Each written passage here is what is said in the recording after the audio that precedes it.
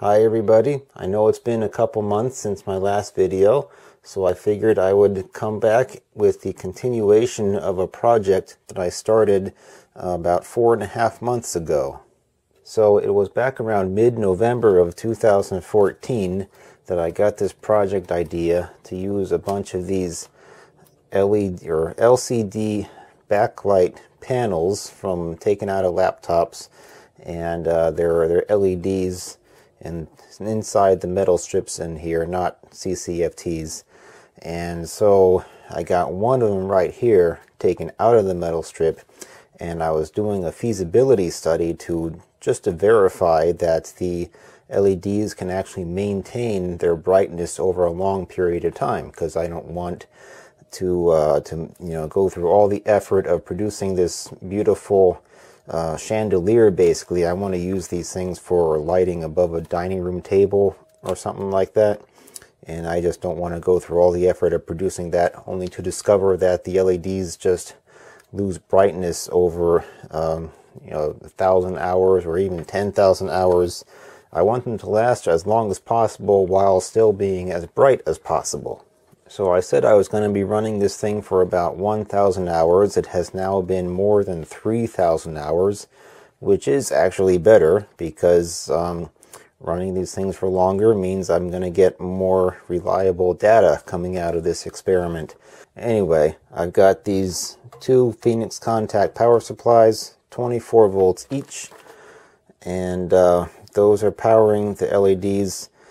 Each string, there are 4 individual strings of LEDs contained within this whole set, and each one has 12 LEDs per string. There we go, that's a little more clear. And half of them are alternating one after another on one half of the set. The other half are alternating one over the other on the other half of the set. And basically I've got them going at 4 different levels of current just to test them to see if they dim over time. So I've got one set of 12 LEDs here at 20 milliamps, another one at 10, another one at 5, and another one at roughly 0 milliamps. I've got a 1 megohm resistor there just to, I don't know, I just didn't want to leave it completely open circuit, just have a tiny bit of current going through there, but practically 0 milliamps compared to everything else. And now it's time to start testing these things to see how well they have maintained their brightness over a period of more than 3,000 hours. Now, before I go disconnecting this, I wanted to verify that the currents are still as I had initially designed after all this time.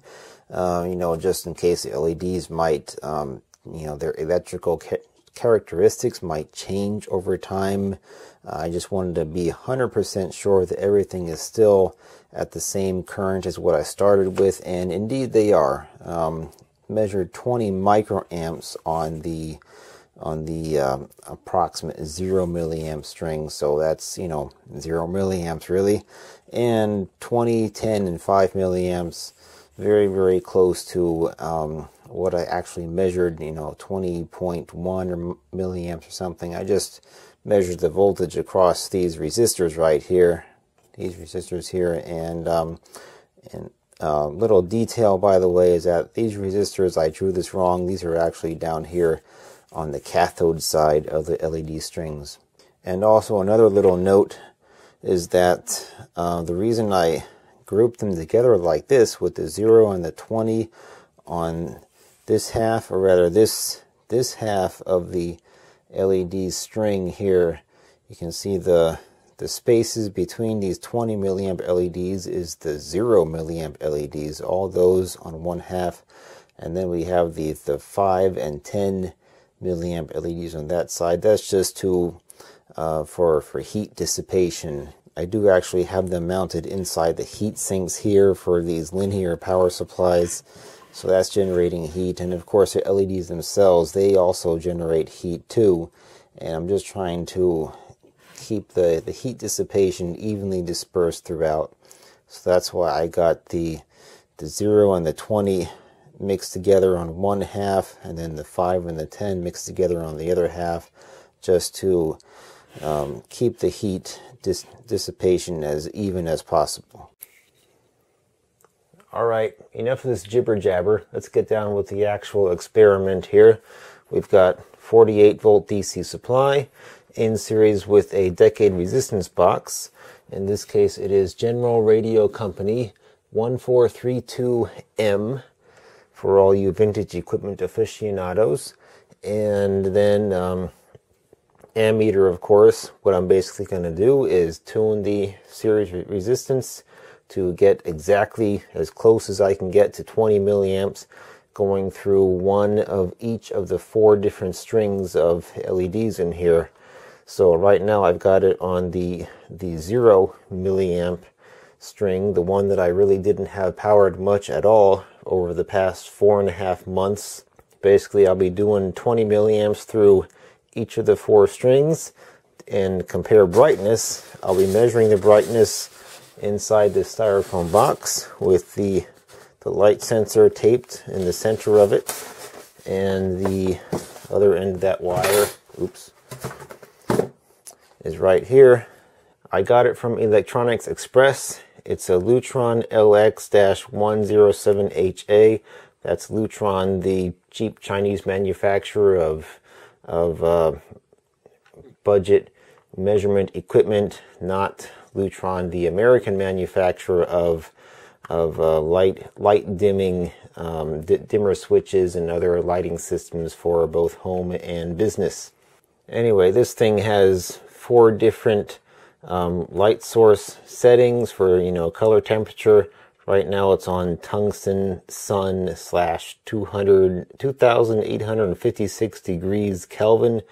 I'm just going to put that on number 2 for fluorescent, because these white LEDs do have a fairly high color temperature, and it really doesn't matter. I mean, because this is purely a comparative experiment here. This is whatever I measure for this is going to be my control regardless of the color temperature. Alright, so I'm going to turn off most of the ambient light in the room here, and I will pop this box down, and I've also made sure that everything is as symmetric as possible, because you can see only 1/2 of this whole string of LEDs is lit up, but that's fine because I got this thing, symmetrically positioned in that direction and tape marked on the table here, just so I know exactly where to put the box down, so that this thing points up into the center of that thing. And trust me, it's fine. The experiment is going to be as even and as symmetric as possible. And apparently I can't be trusted, because I have the 0 milliamp string here with 20 milliamps going through it right now, and I'm measuring 362 lux when everything is supposedly nice and centered. Now if I move this over a little bit, a couple inches to the right, then we get 584 lux. Put it back to center, and then another couple inches to the left of center, 470 lux. So clearly that's not symmetric. I'm not satisfied with this result at all.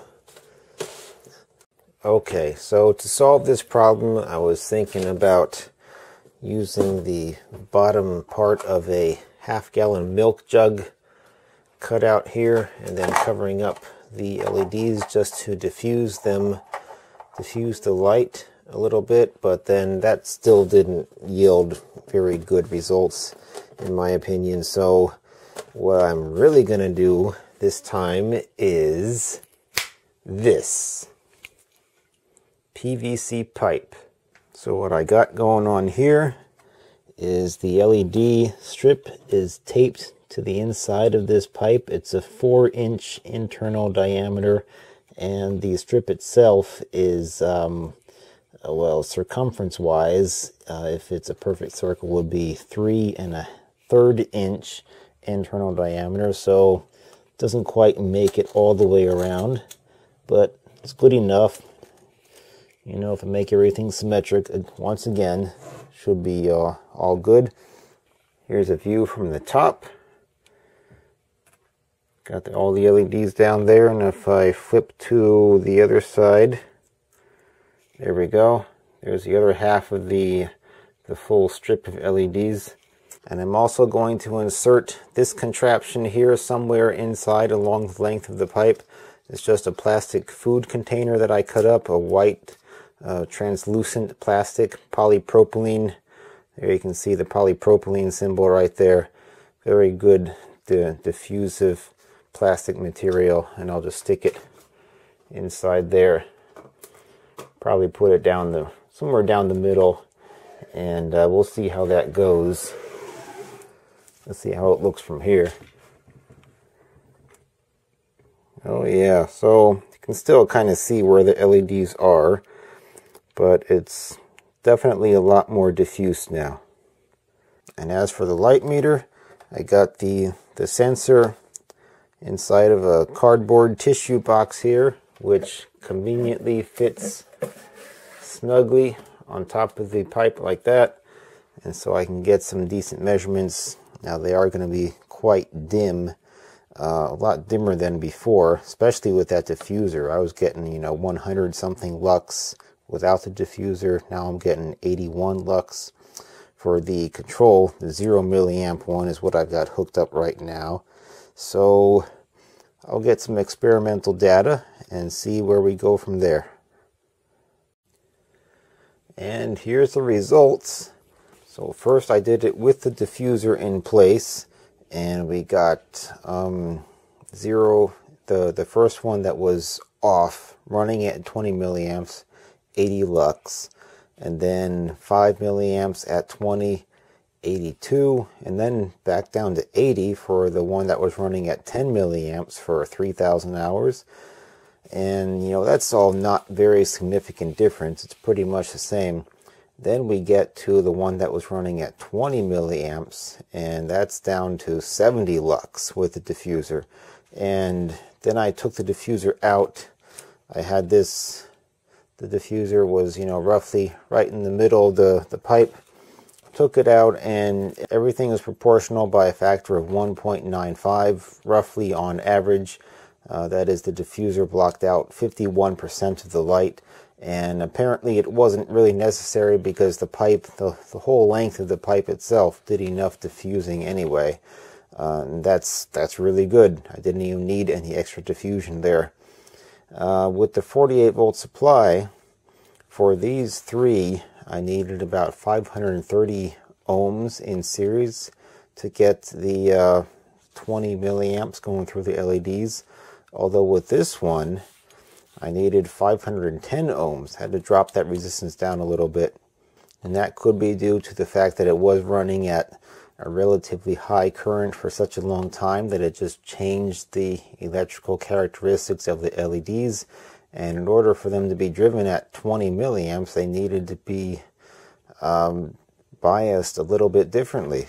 Overall, now if I'm assuming that all the four individual sets are all electrically and optically identical at the beginning of this experiment, then running 3,000 hours at 20 milliamps would drop the brightness from the original brightness level down to 85% of that level over 3,000 hours. So it seems marginally viable as a room lighting application, and I could certainly make all this as a chandelier type thing. I was thinking that maybe I would run it at 15 milliamps. I tested the 10 milliamp string, the set that I was running at 10 milliamps, and I tested it at 15 milliamps, and I got 124 lux without the diffuser. So you put 8 of those together. There's the 8 individual panels that I plan to mount in a chandelier type arrangement, hanging from the ceiling like that. And 1,000 lux, at least, well, lux is a relative measurement depending on distance. I have yet to do any lumen calculations or measurements.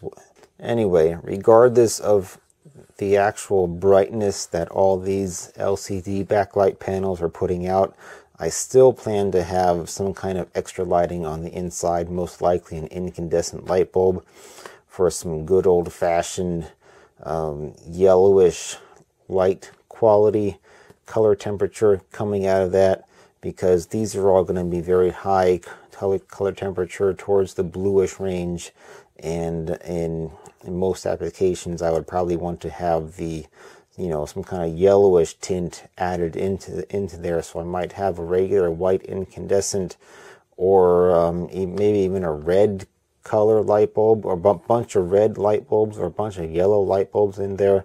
It all depends on what actually comes out of all these panels here. I'd have to actually build it first to see and mount it in a room and see exactly what the color looks like and the brightness and all that, to see what else I need to add on the inside to get a good brightness and a good color temperature.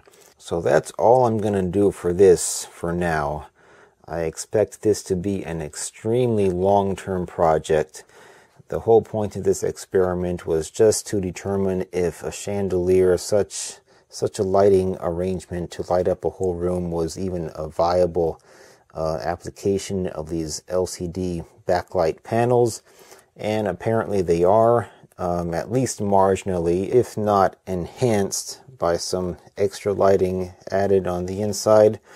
And that's really all there is for now. I mean, it's probably going to be another 1 or 2 years at least before I come back to this project and actually start putting these LCD panels together to see how they all fit and how bright they are and all that. That's as far as I'm going to come from here.